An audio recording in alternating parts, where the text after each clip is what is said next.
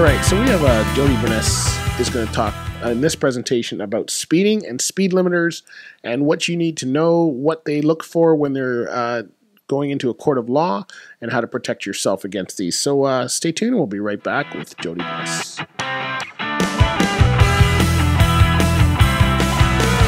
Generating a lot of money for me.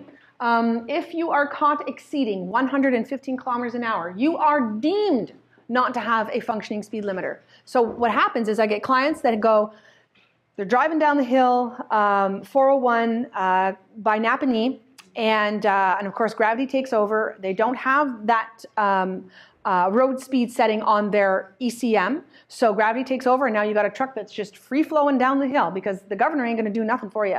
And so then you've got an OPP officer that knows his market and is sitting there at the bottom of the hill, literally picking them off.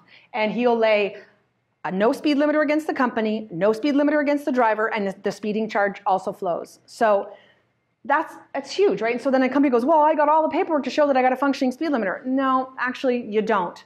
That isn't anymore going to prove a whole bunch when we're looking at a deeming provision.